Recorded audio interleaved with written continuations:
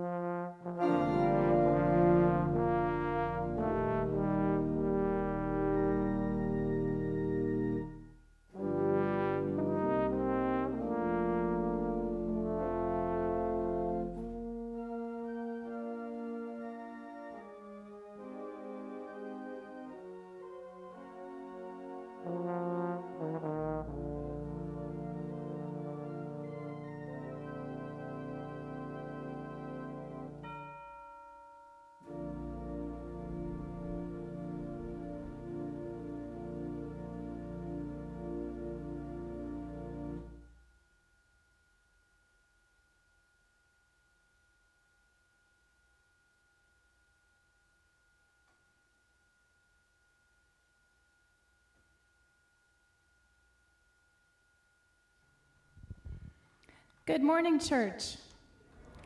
Our opening hymn can be found on page 400, Come Thou Fount of Every Blessing.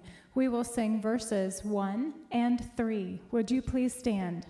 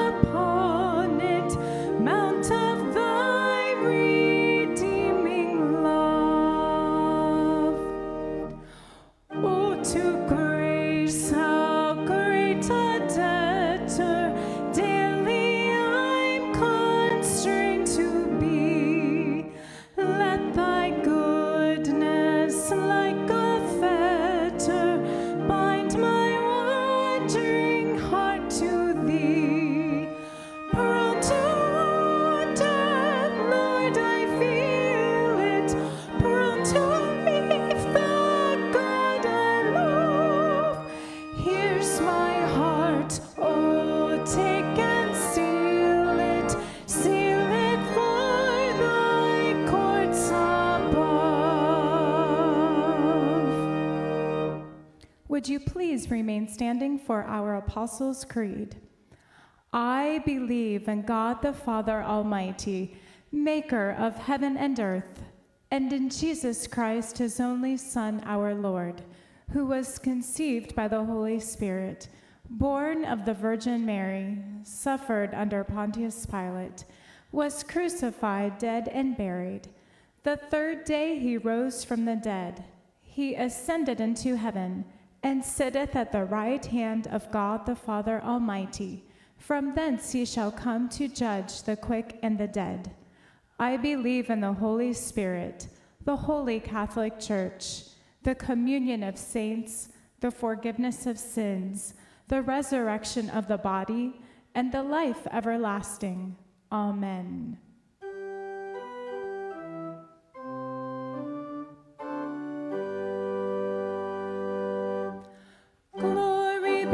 To the Father, and to the Son, and to the Holy Ghost, as it was in the beginning, is now, and ever shall be, world without end.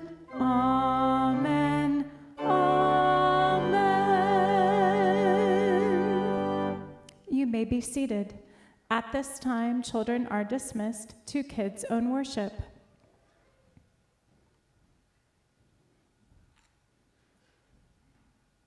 Our prayer hymn this morning can be found on page 599, Break Thou the Bread of Life. We will sing verse 2.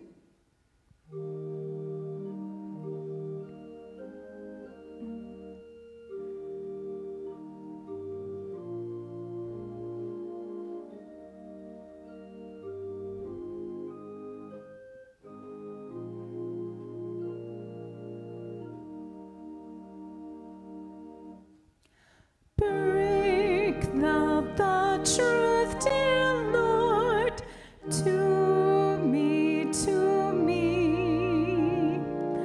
as thou didst bless the bread by Galilee. Then shall all bondage cease, all fetters fall, and I shall find my peace, my all in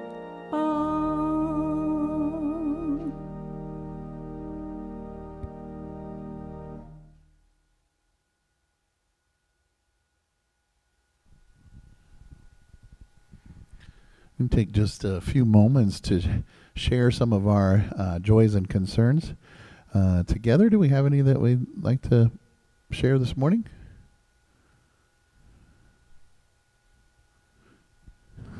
Can't see you guys behind me, so. All right, if there are none, then take that time here in just a moment where you can spend some moment silently with God and talk to Him, and then we'll pray together this morning.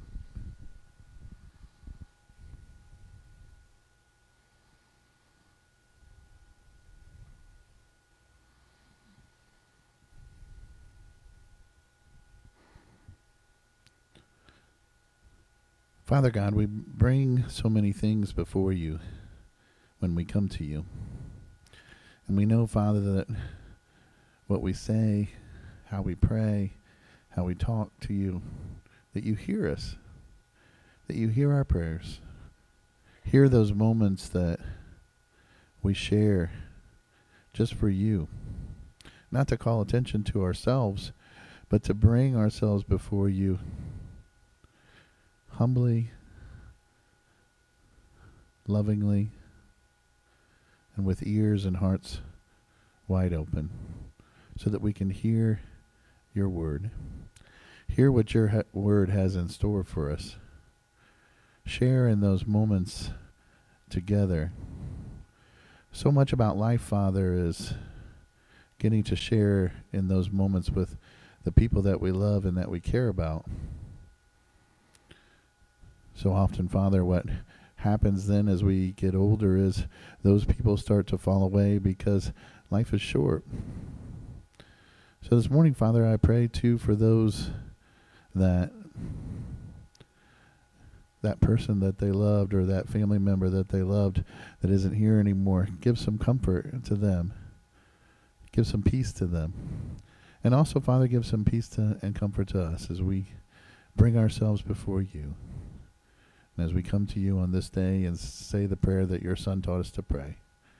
Our Father, who art in heaven, hallowed be thy name.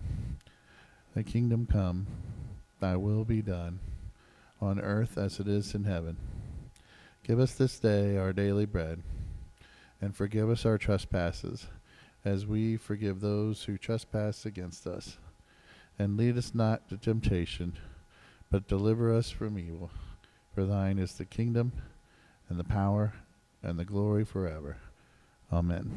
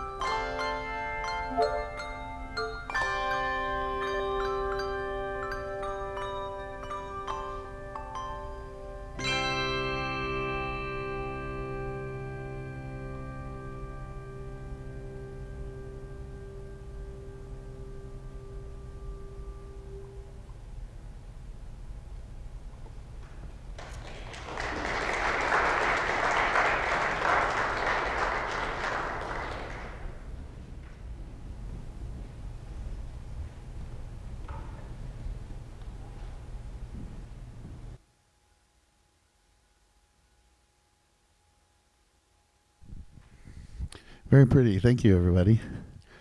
I love watching the people that can handle like 3 or 4 of those at a time. I would be the person that had the giant gong, like when you leave the Chinese restaurant to say you had a good time. No, that's about the best I could do. So if you guys are talented, thank you for sharing your gifts. There's really a lot of ways that you can look at life, and oftentimes for everything, there's 2 different kinds of people.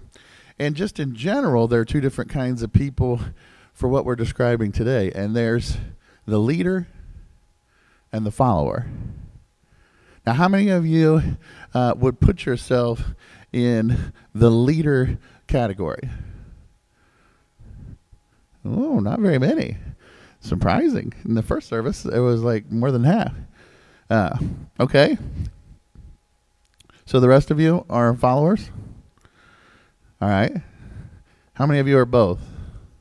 There you go. Leader, follower. The idea is that if you have certain gifts or graces or jobs and things that you do, sometimes you have to lead, but sometimes it's good to follow too.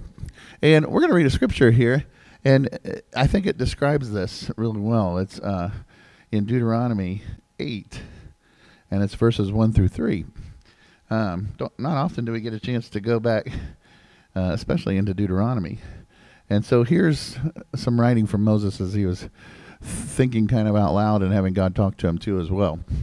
Be careful to follow every command I am giving you today, so that you may live and increase and may enter and possess the land the Lord promised on oath to your ancestors. Remember how the Lord your God led you all the way in the wilderness these 40 years, to humble and test you in order to know what was in your heart, whether or not you would keep his commands. He humbled you, causing you to hunger, and then feeding you with manna, which neither you nor your ancestors had known, to teach you that man does not live on bread alone, but on every word that comes from the mouth of the Father. All right, John, if you want to go back to the beginning there. Yeah. So we've got these ideas that we've been talking about these last, about 6 weeks, 5 weeks, 6 weeks. And we've been saying, here's God's voice, but here's a different way that we hear it. Now we're getting into the last 2 here today and then next week before we head into Lent and Easter time. And so I wanted to catch one of the most important voices of God, and the way we can hear him is through his mouth, through his word, right? Sometimes he will give you verbal things that you can hear, maybe just inside you, but often where he speaks to us is through his word, how we read it, how we share it, how we go about it. And so these first words here that he says is, be careful. Now, that's a warning thing right there, right? That's just a knowledge of be careful, because here's what's coming after that. Be careful to follow every command I'm giving you today, right? In this instance, and as we're putting ourselves with God and following God, God asks a very simple question. And Jesus asked it of his own disciples when he came to them and he picked them and he said to them what? Follow me. That made them followers, right? But also they were leaders too, in the sense that they took what he had and they tried then to share it with people and with the world. But think of how many times Jesus had to tell them, hey, you've got it all wrong here. And so here we're hearing this word, and it's be careful to follow every command I am giving you today. Now, there's a whole lot in that first little bit. The carefulness, the following, the command. But also, God is saying, be careful to follow all this that I am giving you. That's the differentiation, right? Is we have to be able to reach down deep inside ourselves and figure out if it's God talking to us or something else. Now, The something else in this instance is the one who wants to mess you up worse than anything else, and that's the devil. And we know from Scripture that the Bible says that the devil comes as a ray of light, meaning not the way maybe we think that he comes. He's not going to be all red with big horns and whatever else, but he's going to come as something like light. Now, a ray of light, we know what that means. It's like a streaming part that comes in. You can see rays of light. There's little bits of them over there coming in through the windows. You see them in the morning, maybe through cracks and things in your curtains. We know what a ray means, but it means a part of the light is coming in. But we know one other thing more important than that. What does Jesus say? He says, but I am the light, and it's of the world. So we know who the light is, but the devil comes as a ray of light. And to think of it that way, it's kind of like this. It's like when I was in high school, I had Mrs. Weissenberger as a teacher of mine, and she's passed on now, but she was a great teacher that I learned a lot from, an English teacher. I'd have to say that because my mom's an English teacher. So, but Mrs. Weissenberger had one thing that she did that really helped me, because as I got to college and seminary, I had more professors that did this. She loved to give the multiple choice test. Now, you teachers and educators in here, you know what that test is, right? There's the question, and then there's 4 possible answers underneath it, A, B, C, and D. Well, we know that one of those is completely irrelevant, right? Sometimes even I had teachers that put little jokes in there, even just to see if anybody's paying attention and actually reading or just circling letters. So 1, that doesn't matter. 2, the second one, matters just a bit. It could be something, a part of what you're looking at. But the last 2, there comes the hard part. They're very close, and both of them probably even answer part of the question. But one, you can differentiate more for the question than the other. And you have to sit there and figure out, is it C or is it A? Is it A or is it C? Which one is it? That is like what we're talking about here is God says, follow every command I am giving you. Not those in the world that are giving you a command. And here's the hard part. The devil comes as a ray of light. And so what does his command to you look like? It looks like something that could possibly be good. It could be something that might even be good for you or your family for a little while. And then it goes off the rail. Because what he wants is the same thing, to draw you in so he has you in his clutches, and then he's going to take your world and rock it to the core. But he's saying to you, listen to me. Then you've got on the other side the good news. And Jesus is saying, no, remember, I told you to be careful. I told you to follow me all the time, every command I am giving you, so that if you do that, you'll live and increase. And then here's the roughest part of this whole area, and may enter and possess the land the Lord promised on oath to your ancestors. He's not saying you might enter. He's saying you may be able to enter. I don't know. It'll just depend on whether you listen to me and every command that I have, and if you follow me, and if you figure out whether it's me talking to you or somebody else entirely. And if you do, then and only then you may enter. But you might not. That's a scary thing, right? Is we do everything that we can to try to share God with others, to listen to God in our lives and hear what he has for us. And then even then, just like he said to Moses, you've brought them this far to Canaan, to the land of milk and honey, but you're not going to go in. Joshua's going to lead them in.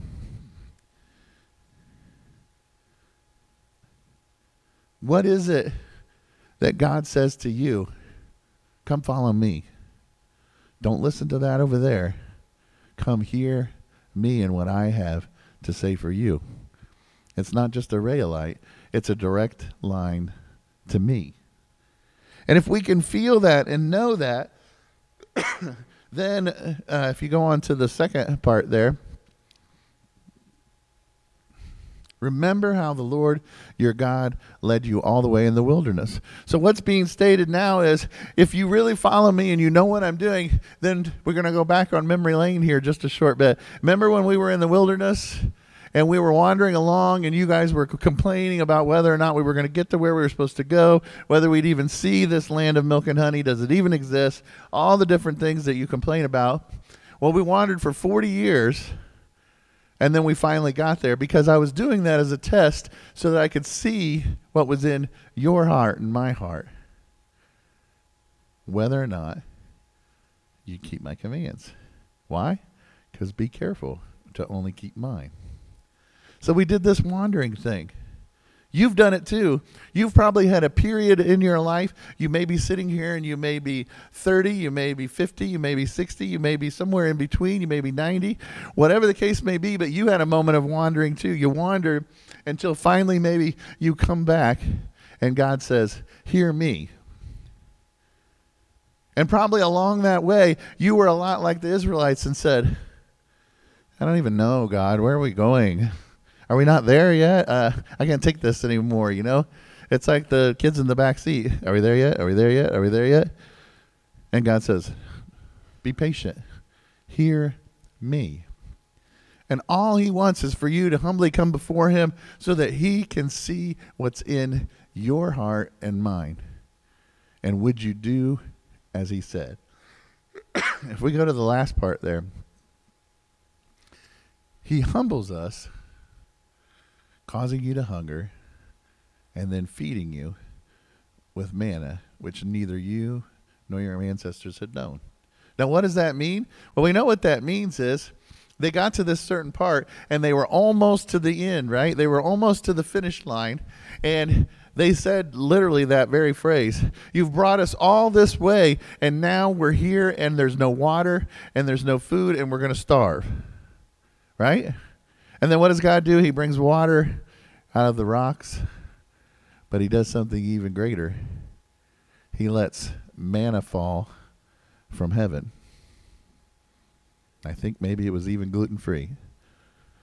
That came down out of the sky. If you've ever eaten the idea of what manna is, you'll know what I'm talking about. It's harsh. It's almost like those little wafers that we have to take for communion. Just a little bit better. So the manna comes from heaven. They didn't know what it was because God created it just for them so that they could eat. And it came down in certain places, and God said, take what you need for you and your family only, and just what you need for that day. So they did. They drank from the rock. They ate from the manna from the sky and from the heavens, and they were fine for a while. And then they did what they always do. Okay, God, but what about that time that like you forget? Maybe you're like doing something else and the manna doesn't come in the morning and then we don't have anything to eat for the rest of the day. What do we do then? Should we take extra? And so then they fought over whether they could take more for their own family.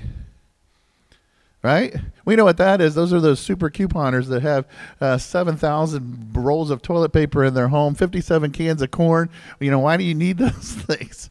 If that's any of you in here, I want to say shame on you, but I'm not going to because I'm your preacher. But go give that to somebody. Have you ever watched that Super Coupon show? Oh my gosh, those people are crazy. If that is you, though, you are not crazy. You are loved. But God says, here's the manna. This is yours. It's only for right now. Don't worry about the later. Live in this moment that I have for you. Oh, but I can't do that, God. I need to have it now. I want to have it now. You like my whiny voice? I have 4 kids, so I'm pretty good at that one. I could probably even get it a little bit better if you wanted it. But he's trying to teach you and say that man doesn't live on bread alone anyways, but on every word that comes from the mouth of me. That's what you should live on. Not worried about whether or not you're going to have enough to eat or have enough to drink, because I've already told you 1,000 times you will. but knowing that it's coming from me. So when we're sitting there and we're complaining and we're thinking it's maybe not going to come for us, or it's not going to be there on time or whatever, and we're thinking someone forgot, God says, that's that ray of light. I am the light. Follow my light. You know those moments. We had one yesterday. We went to Grove City to see my nieces play basketball. I hadn't had a chance to see them yet, and they were down to their last couple of games. So we went to back-to-back games, and they were right during lunchtime, of course. So right afterwards, we went to Smoky Bones. You ever eaten there? If you're a Smoky Bones owner or worker, do not listen to this moment. But we sat there and waited for an hour and a half until finally we got our food and we ate. And we were thinking that we were just going to eat, having a little bit of time, and then we would go and meet the people from the church that were at the Nazarene church ready for the concert. Well, instead, we got done eating at like 5:20, and we were supposed to be there at 5:45. That's how long it took. And I'll kid you not, I sat there and thought, now they're walking right past us, but did they forget that we ordered something? Right? And even then, when they brought it, they still forgot Lisa's. The only good thing about that is they didn't charge for Lisa's. But it was hard. I was hungry. You know. I got the hangries or whatever they call it, right? You get a little hangry, don't you? There's some people in here that I bet you get a little hangry. I can see them. I know you, Willard. You got that hangry feeling. There's a couple other ones in here, too. I'm sure that you've got it. You're finding it in you. I like to pick on Willard because he always laughs. But you got that feeling, you know, and you think, what about me and my food? When is mine coming? And God says, again, listen to me, because I am the I am, and I'm going to do for you what I planned to do all along, and I got you covered. All you've got to do is hear me out and follow me. And we get to that point then where we say, okay, we'll do that. But what do we do in the meantime? And God says again, when you're hungry, come to me, because I will give you the bread of life that will last forever. And you will hunger no more. All you got to do, though, is listen to the words that come out of my mouth. Right? That's what he said to the disciples. That's what Jesus said over and over. Do you not see the words that are coming and hearing out of my mouth? I'm trying to tell you something. You don't listen. You go your own way. We read that in Scripture. It literally happened again and again. I have people that come and they say, okay, John, if I want to believe and I want to know, then let me ask you this question. The disciples had Jesus right there and present with them, and they screwed up so many times. How are we supposed to do it? And we don't have Jesus right there at all. I said, oh, but you do. You see, Jesus said to them as he left, I will leave another in my place. And you know where he put him? In you and in me. And the Holy Spirit resides in you. So it doesn't matter if you don't have Jesus right there and present, because you do have him, because he's in your heart. If you opened your heart to let him in. And if that's you this morning, and you know for a fact that you're saved and you let Jesus into your heart, then if there's someone next to you that you think doesn't know that, help them with that. Come find me. Because that's how we hear. That's how we know what God wants for us. And so we come down to Hebrews 4, 12 through 13. It's going to be right up there. For the word of God is alive and active. Because if you listen to the words that come out of God's mouth, he says, I am the I am, and that's all that I am. You don't need to worry about anything else. For the word of God is alive and active, sharper than any double-edged sword. It penetrates even to dividing soul and spirit, joints and marrow. It judges thoughts and attitudes of the heart. Nothing in all creation is hidden from God's sight. Everything is uncovered and laid bare before the eyes of him to whom we must give account. So he's saying to you and to me, come before me. I've got you covered. And when I do that, you'll know this. You'll know that I am God. Why? Because I am. It's like the parent when the kids come and say, why? And they say, because I said so. But why? Because I said so. Well, that's like what we are.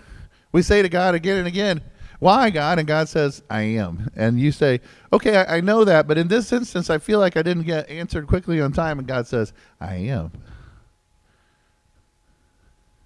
And then sometimes we get sidetracked.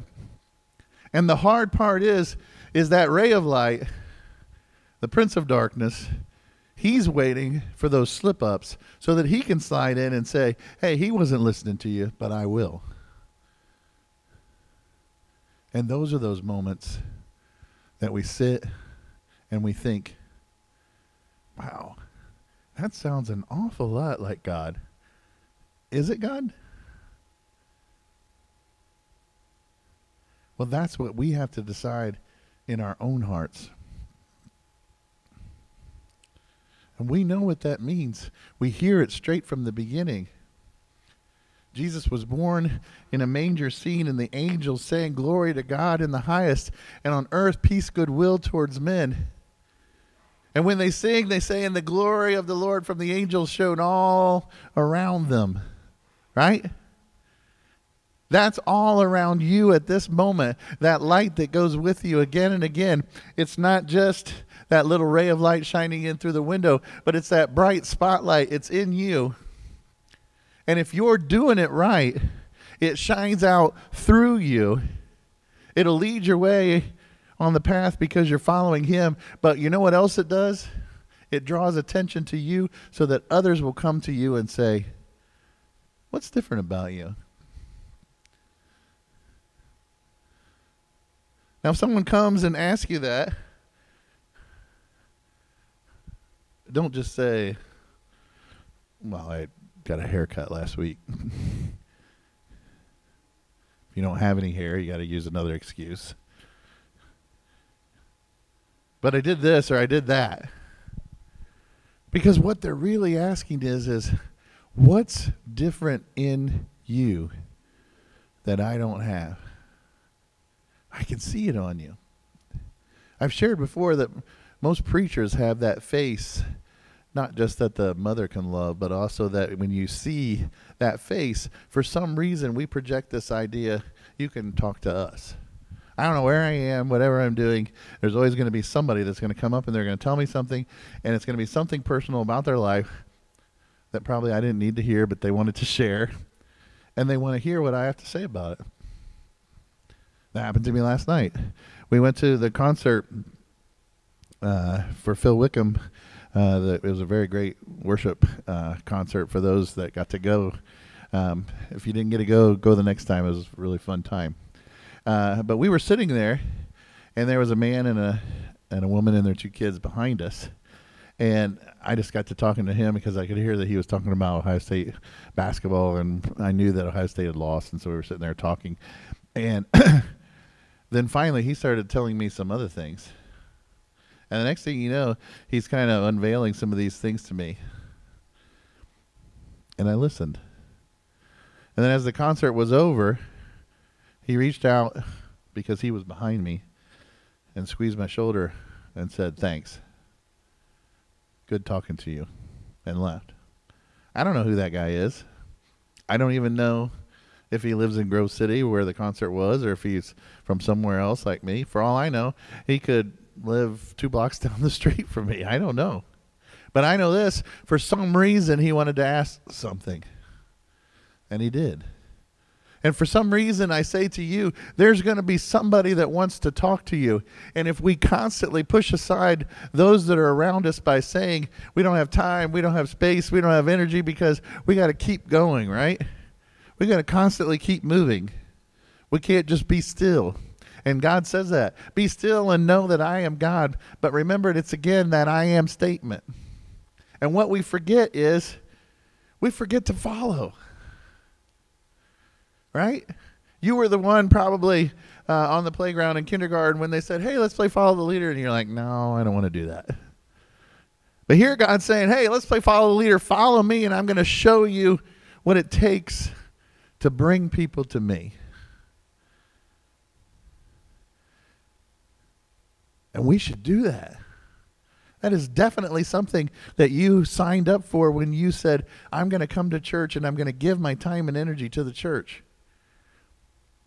I don't know how many people say over the years, especially here recently when times have been tough, hey, John, we're having a hard time right now, and I really can't give tithe like I used to.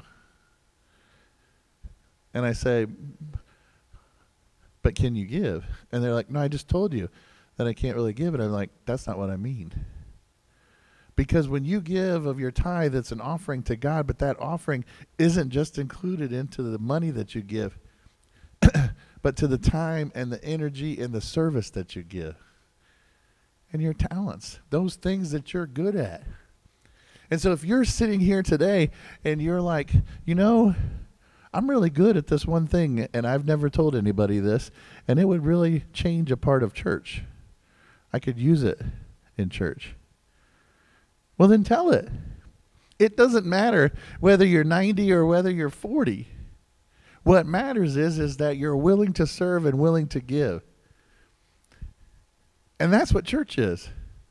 When people come through our doors and come in, because we're the church and not just a building, we have people there that smile and greet and say, hey, welcome into our church.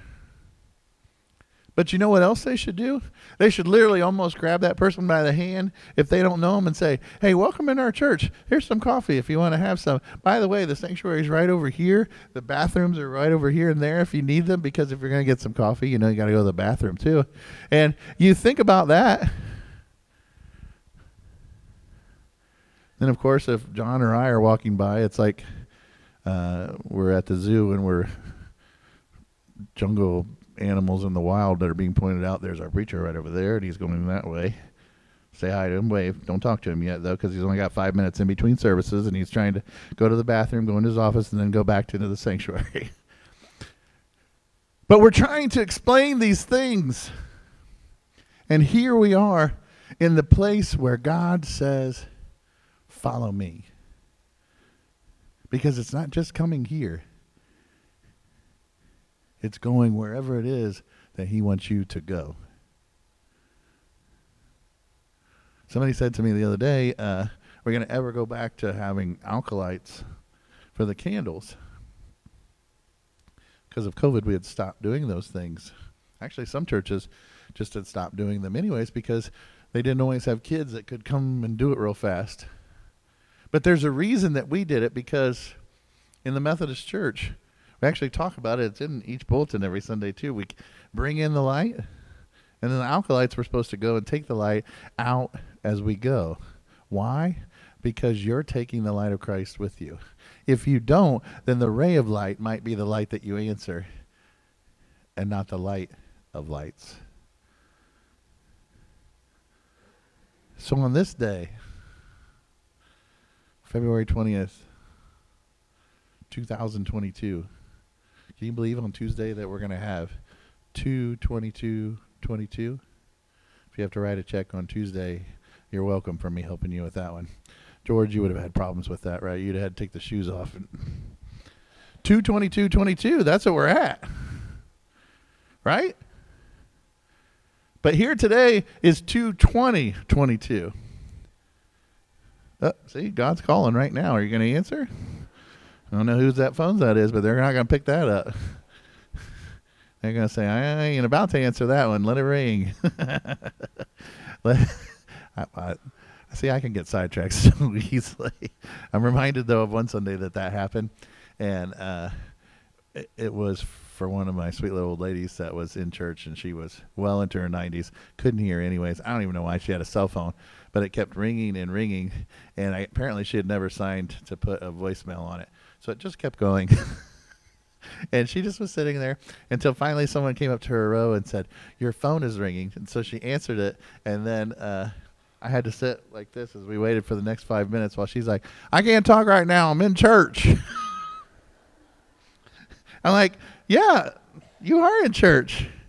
She's like, yeah, well, the preacher's talking to me because I think I'm being too loud, but I can't hear her anyways. And oh, she was just going on. We learned a lot about her that day. But we can laugh at that, but at the same time, that's how we are. We get sidetracked, we get going so easy that we forget that God says, come follow me and do this.